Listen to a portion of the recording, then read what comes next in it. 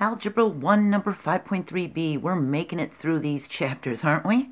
So we're going to talk about dividing monomials now.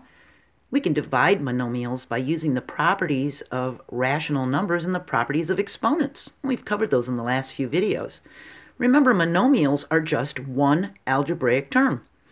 If the monomial is a number, we call it a constant. So this -6 and this 4 are constants, and they're also monomials. And 3x to the second power is a monomial, so is -5pq, so is 1/3 a to the fifth power. Now, they have to be whole number exponents, so that 5 is a whole number, so this 1/3, this fraction coefficient, counts, because that's just the coefficient. That's not the exponent that's a fraction. And 2a to the third power b to the second power is also a monomial. They each consist of one algebraic term. Now, these are not monomials, and we've discussed this in the last video. 1 over x is 1 divided by x. That's an operation sign right there. And you can't have an operation sign in a monomial. That's a division sign. This is not a whole number exponent. That's an exponent that's only 1/3. That's x to the 1/3 power. This is a binomial because it's got two terms. There's an operation sign separating these two monomials. So this is a binomial. It's got two terms. This is a polynomial. There's two operation signs, so there's 3 terms here. See? That's a polynomial. Now, a monomial consists of just one term without operation signs. Like the prefix mono means like a monorail is a train on one track. Polynomials consist of more than one term. Poly means many, and binomial, the prefix bi, means two, like a bicycle. Okay, so we discussed that in the last video, but I thought I'd go over it again. So we can divide x to the 6th power divided by x to the 2nd power. And we use the quotient rule, which allows us to subtract the exponents. This is a 6, this is a 2. We use the rule to do 6 minus 2, and we get x to the 4th power. What's happening is there's 6 x's as a numerator and 2 as the denominator, and we can cancel these two out as a pair and these two out as a pair, and that leaves 4 x's left. See? X to the 4th power. X multiplied to itself 4 times. Let me just put it over a 1 because it's as a fraction. But it's x to the 4th power. Now, we can even rewrite a negative exponent as a positive exponent. In this one, we've got 4a to the 2nd power divided by 5a to the 7th power. We separate the 4/5 as a fraction away from the a's, and we do the subtraction, and we have 2 minus 7. That's going to give us a -5. Now, to rewrite it as a positive exponent, we turn it around and make it 1 over a to the 5th. When we see a negative exponent, think of a fraction. 2 to the -3rd power is 1 over 2 to the 3rd power, 1 divided by 2 to the 3rd power. See?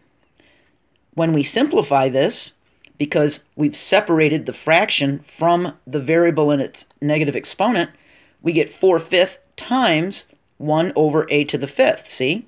4 times 1 is 4. 5 times a to the 5th power is 5a to the 5th power. And now it's simplified. See? Let's look at a little more difficult one. We've got 8m to the 5th n to the 12th power divided by -2m to the 3rd power n to the 10th. We separate the fraction numbers from the variables, and we get 8 over -2, 8 divided by -2, and we get m, 5 minus 3, and n, 12 minus 10. See?